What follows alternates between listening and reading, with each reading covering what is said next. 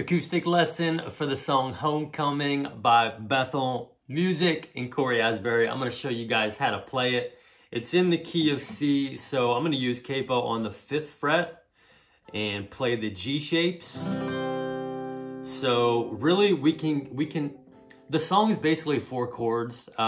There's an A minor snuck into the alternate chorus chords at the end, which we can use if we want. But really, it's just 4 chords. So the chords we need: the G chord, the C chord, the D chord.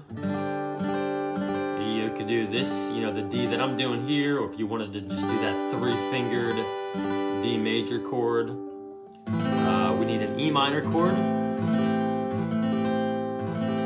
And then if we wanted to throw in that A minor, we can either do this one, or we can do a full A minor 7,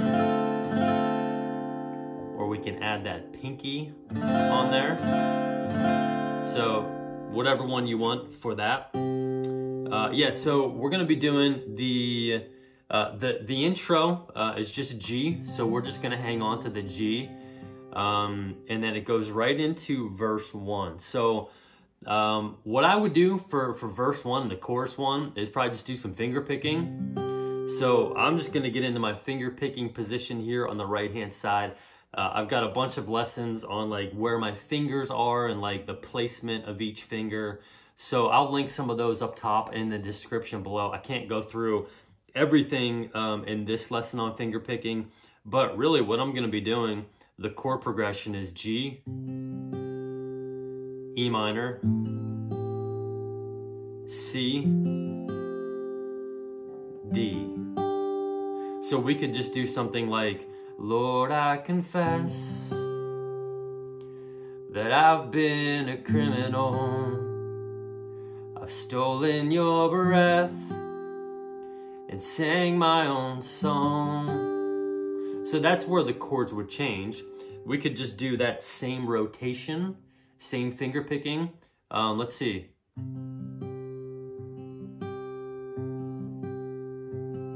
Yeah, you could just do that 4 times for each chord.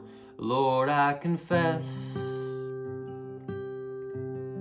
that I've been a criminal.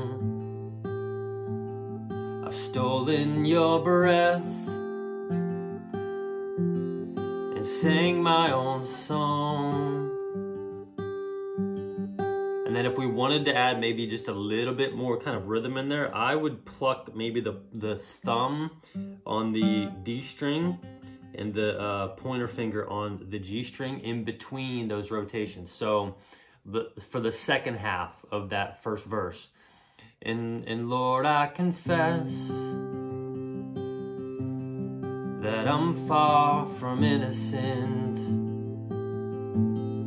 These shackles I wear, oh, I bought them my own.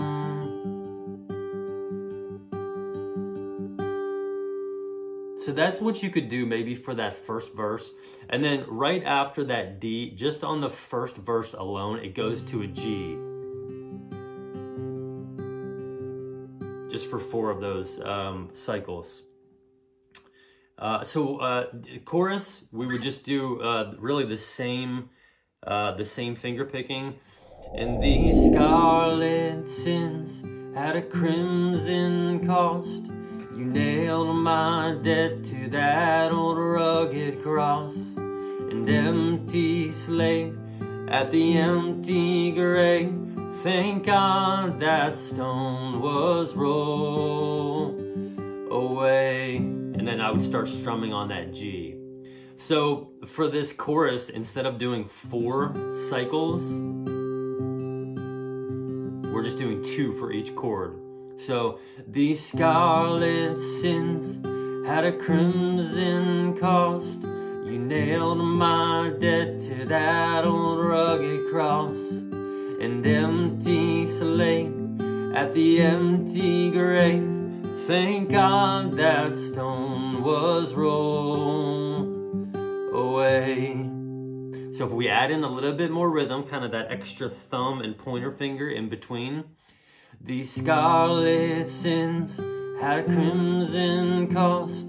You nailed my debt to that old rugged cross. And empty slate at the empty grave. Thank God that stone was rolled away. So that's where I would start kind of strumming, and we're going to get into the strumming for verse 2 here. So chords for verse 2, they're exactly the same as verse 1. The song is in 6/8 timing, so we're just going to be doing counting to 6 on these down strums. And this will kind of be your basic pattern. So Lord, I confess, 2, 3, 4, 5, 6, 1, 2, 3, 4, 5, 6, 2, 3, 4, 5, 6, 1, 2, 3, 4, 5, 6, 2, 3, 4, 5, 6, 1, 2, 3, 4, 5, 6, 2, 3, 4, 5, 6, 1, 2, 3, 4, 5, 6, 1, 2, 3, 6, 1, 2, 3, 4, 5, 6, 1, 2, 3, 4, 5, 6, 1, 2, 3, 4, 5, 6.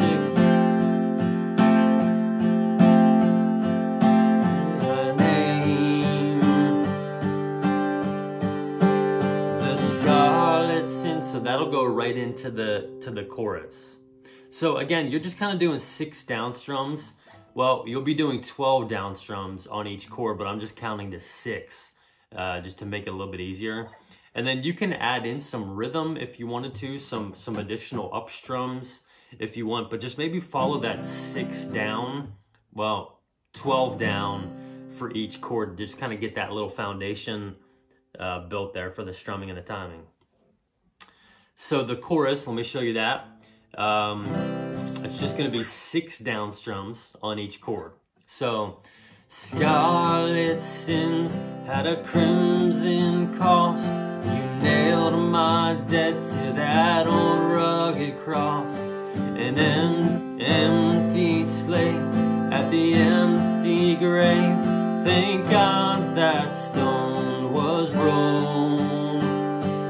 Scarlet sins had a 1, 2, 3, 4, 5, 6, 1, 2, 3, 4, 5, 6, 1, 2, 3, 4, 5, 6, 3, 4, 5, 6, 1, 2, 3, 4, 5, 6, 1, 2, 3, 4, 5, 6, 1, 2, 3, 4, 5, 6. And then that will take us into this little interlude, which is just going to be G to the C.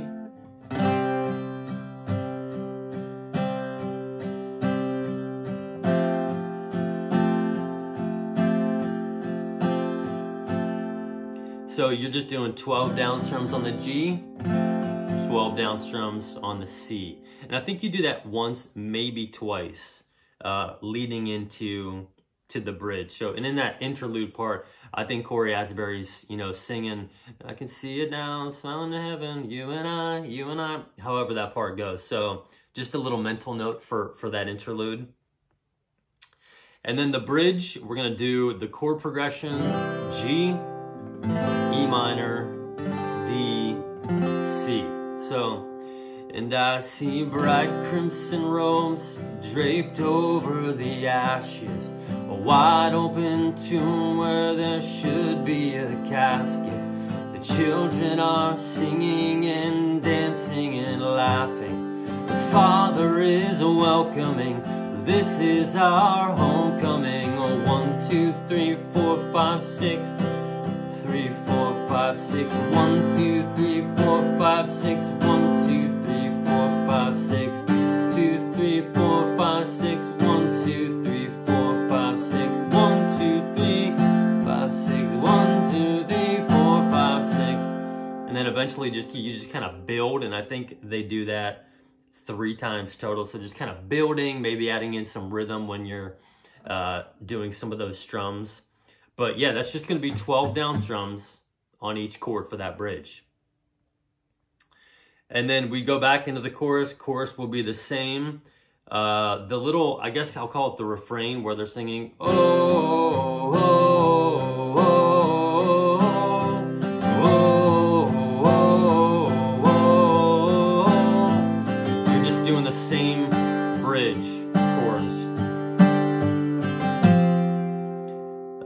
G, E minor, D, and the C.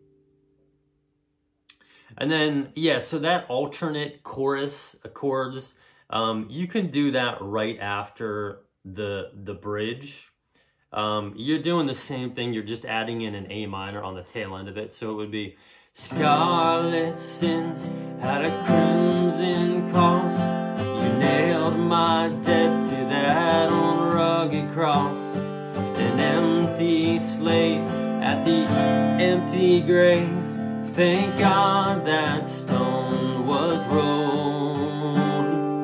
So you're just adding that A minor in there instead of the C, if you wanted to. Yeah, so that's the song. That shows you how to play it. I'll have the chord charts for this on my Patreon page if you need them. So I'll link that in the description below. And yeah, let me know if you have any questions on this or you're confused about anything. Love y'all. Catch you in the next one.